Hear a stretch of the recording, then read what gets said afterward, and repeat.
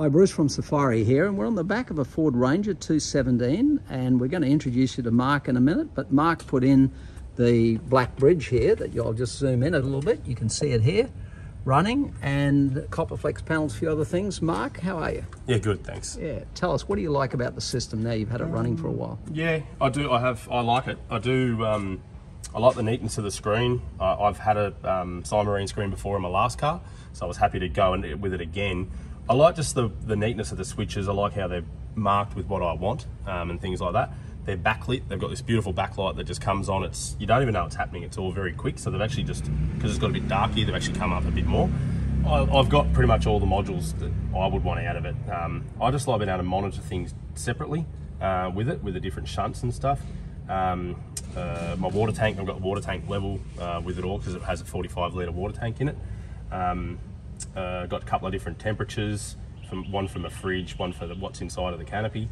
I never know how to say it properly, if it's the Inclimator. Inclimator, all right. I love that because I run a rooftop tent, so it's set.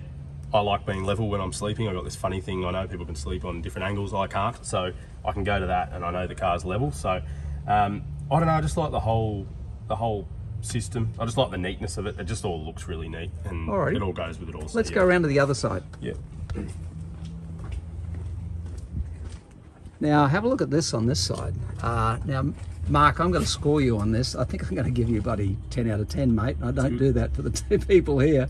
This is top class on the way that Mark's done this. And so this is the black bridge control unit that you can see here, and I'll just flick this open.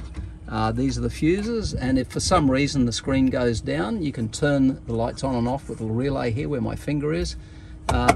I think of it as really a very upmarket Redvision product.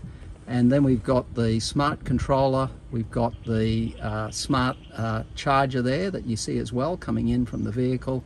We've got a 240 volt amp charge. He's got the breaker, he's got it all labelled there. Mark, pretty impressive, I think. Yeah. And if you were to do it all again, any changes? No, actually, no, not really.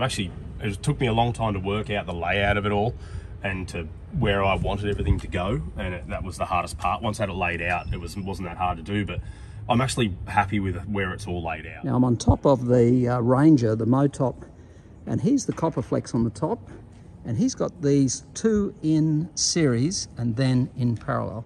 So look at this, on the Motop here, 4 of the 100-watt panels fit absolutely perfectly. It's an absolute exact fit. So that's 400 watts on top of it. Each panel I think is 1.7 kilos. So you're adding a total there of, what's that, 6.8 kilos?